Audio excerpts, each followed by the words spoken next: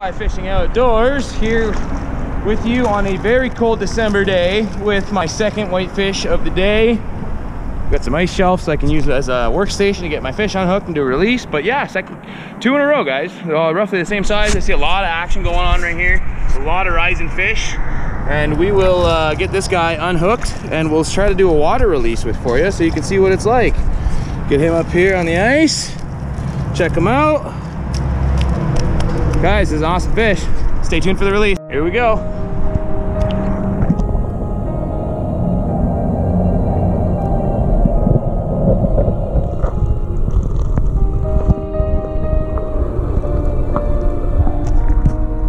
Quite awesome, guys. Let's see if we can get some trout now. Stay tuned for some more action. It's on right now. Third drift, third whitefish. There are lots of fish in this hole here. I hit a sweet spot. It's gonna be a great day of fishing. I'm gonna have a nice full-length video to put together for you guys. Whether or not I'm getting some trout, who knows? But I'm telling you, it's cold, super cold, but these whitefish are hungry. I've seen some rises. Let's hope we can get them, but for now, we're gonna stick with these guys. Stay tuned. I'll get them unhooked for you right here. Another beautiful whitefish on a pink egg pattern, guys. He's got some beautiful rosy cheeks, and there he goes. Nice, easy release. Love it when I don't get my hands wet in this kind of weather. It's cold. Stay tuned. Again, like I said, I knew there'd be more fish. These guys are fun to fight, man. I'm telling you. They're not the biggest, they're not the best, but I'll tell you, they're fun.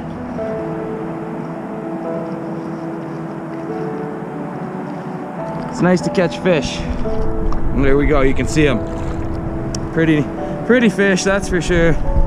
Sorry about the camera work, guys. I don't have a mount. I've lost all the mounts with my GoPro, so I'm just doing some hand bomb shooting, getting you some content. Hot fish in the water, pink egg pattern I like to tie up with some UV yarn and keeps things nice and easy. Camera shot for you guys here.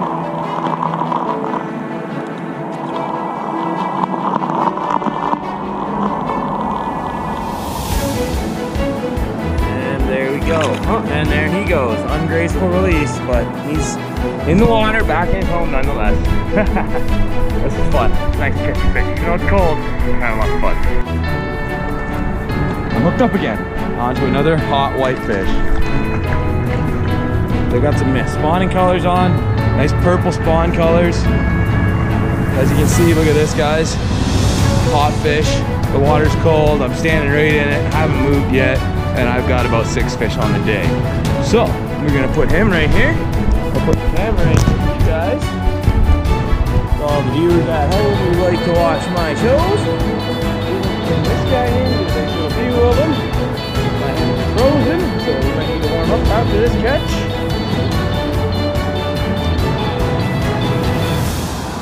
And there we go, another whitefish. Beautiful looking fish. This one's about 20 inches, 18 to 20 inches, probably about 3 pounds. We will put him back like so. And there he goes. Well, I guess it's as good a time of any to do mid-video update. As you can see right behind me there's this bridge. A huge bucket underneath that bridge. I did pretty well there, about 5 or 6 whitefish on my first 2 casts. And then a friend of mine actually pulled up. He's seen fishing way down there. Way down there. He's doing some spade casting, swinging some streamers. I've seen some big rainbows down there, so hopefully he gets into those. I seen him the other day as well. He pulled up in behind me. So he's becoming quite the friend of mine. But right here we got a big riffle with really shallow water, but it gets pretty deep down there in the bucket as well. And there's a real big bucket and back eddy on the other side of that island there. I'm gonna go across this riffle and hit up those spots. Hopefully we can get into some big bows or a couple of browns. Those would be nice as well.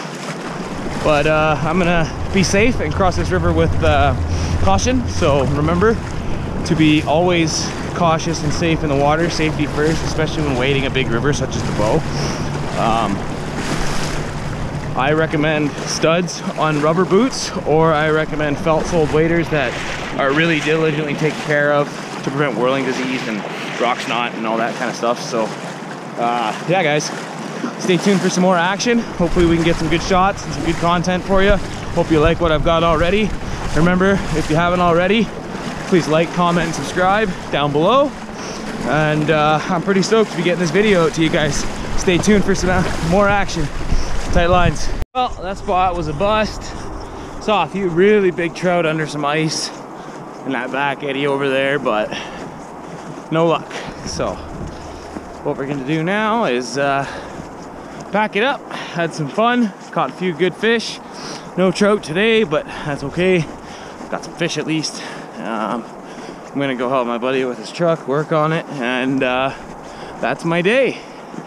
Guys, it's gonna get super cold. This is gonna be the last week I have to fly fish until the spring.